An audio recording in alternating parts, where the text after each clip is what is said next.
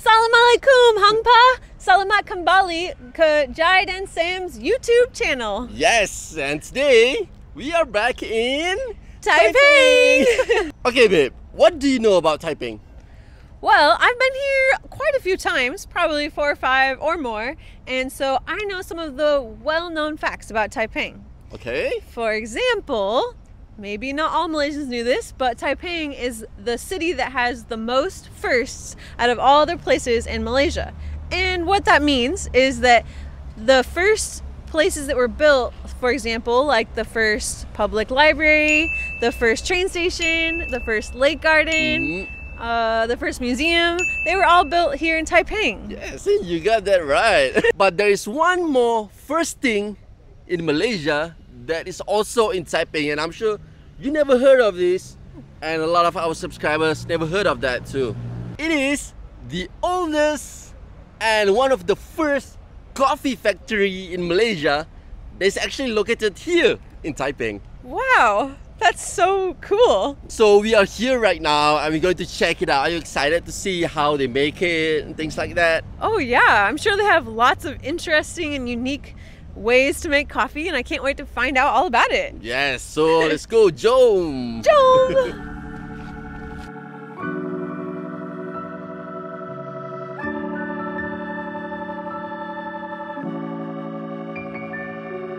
Hai, selamat datang ke Kilang Kopi tertua di Malaysia. Saya Natasha, saya salah seorang staf di Antong.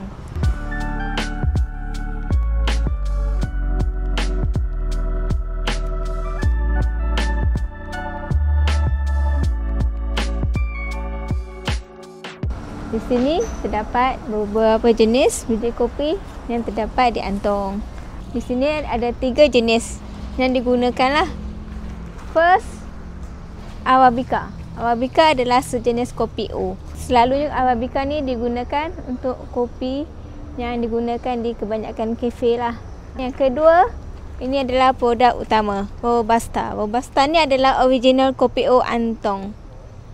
Yang ketiga adalah Liberica. Liberica ni khas digunakan untuk kopi putih, iaitu white coffee. Liberica ni adalah produk lokal, biji kopi Malaysia.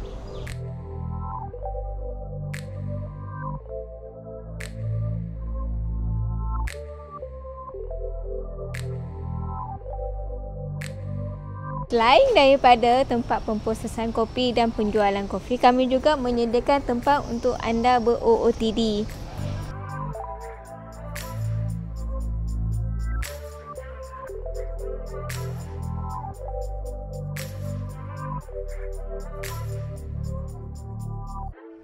It's kind of raining a little bit right now, which is typical since we're in Taiping, the city of rain. And right now we are about to see the best part about this place. That is the process of how they make coffee. Oh yeah! The authentic way of how they make the coffee here. Yes, so that's the factory over there. And I think they just started roasting, or I'm not sure what the process is. So let's go check it out. Oh, there's Natasha. Natasha! Is it Natasha? I think so.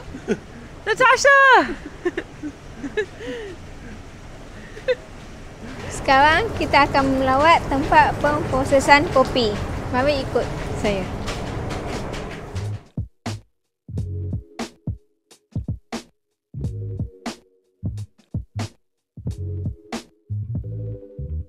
Ini adalah langkah pertama dalam pembuatan kopi.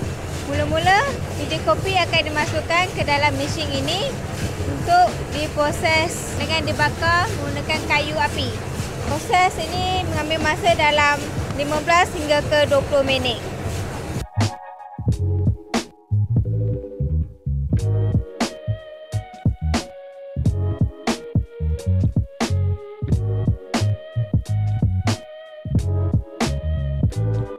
Ini adalah langkah yang kedua selepas kopi dibakar. Biji kopi akan dimasukkan ke dalam mesin ini untuk diasingkan kulit dari biji.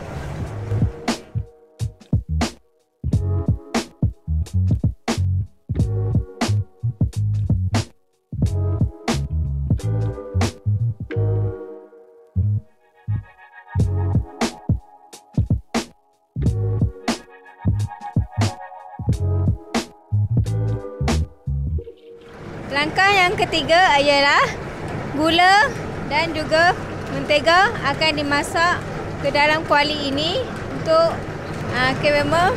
Proses ini mengambil masa sehingga 15 hingga ke 20 minit sehingga gula dan mentega itu larut.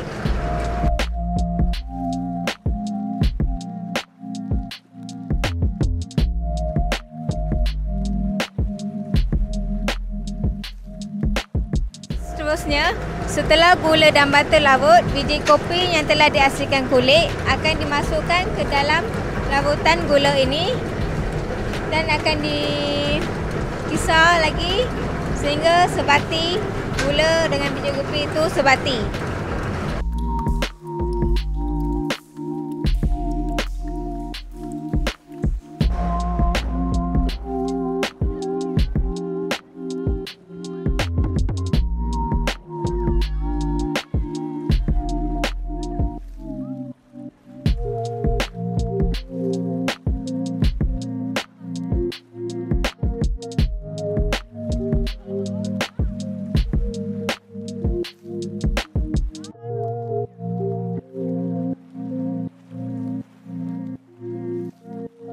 Proses yang keempat ialah setelah biji kopi larut ke dalam larutan gula, biji kopi yang telah larut akan dipindahkan ke meja besi.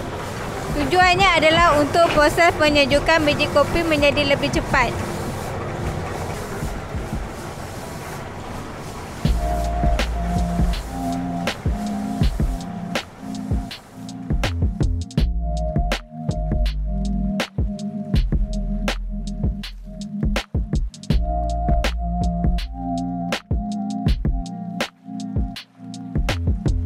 Proses yang seterusnya ialah ketulan biji kopi yang telah dijadikan kepilan kecil akan dimasukkan ke dalam mesin pengisar untuk dijadikan lebih halus.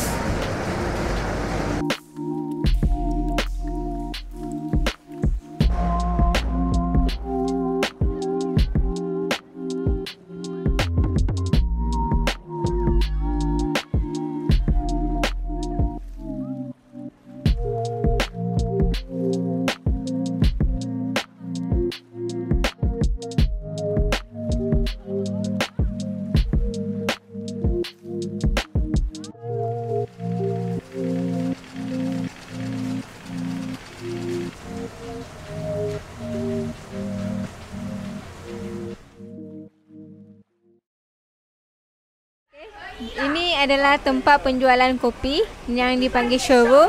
Di dalam showroom ini juga terdapat mini museum. Mini museum ini adalah asal usul dia adalah tempat tinggal Sun Yat-sen, Presiden pertama China. Ini ada tempat tinggal dia dululah semasa kedatangan dia di Taiping dan dia menginap di sini. Okay, ini adalah produk yang terdapat di Antong. Yang ini adalah kopi signature di sini, kopi O. Manakala yang di bawah ini adalah signature untuk white coffee. Di sini terdapat kopi Arabica, kopi O Arabica, kopi O Robusta dan juga white coffee Liberica. Selain daripada original, kami juga menjual kopi yang mempunyai flavor, berbagai flavor. Antaranya ialah mocha, cappuccino, mint, durian dan juga cheese, kopi cheese. Selain menjual kopi, kami juga ada menjual tea seperti lemon tea, honey lemon dan juga teh tarik. Selain daripada itu juga kami menjual limau kasturi, madu. Dan juga yang paling istimewa di sini adalah kami menjual kopi luwak, iaitu kopi musang. Okay, Natasha, what makes this coffee special or unique? We still use the old way, traditional way. We use firewood to roast the coffee beans. And then if people who don't live in Taiping want that coffee, how do they get it? They can buy online through Lazada, Shopee or they can WhatsApp us. Thank you, Natasha, for taking us around and giving us a tour all day. It was very kind of you and we really appreciate it. We are most welcome. It's a very unique way, right? Yeah. Yes. And a long process. Yeah.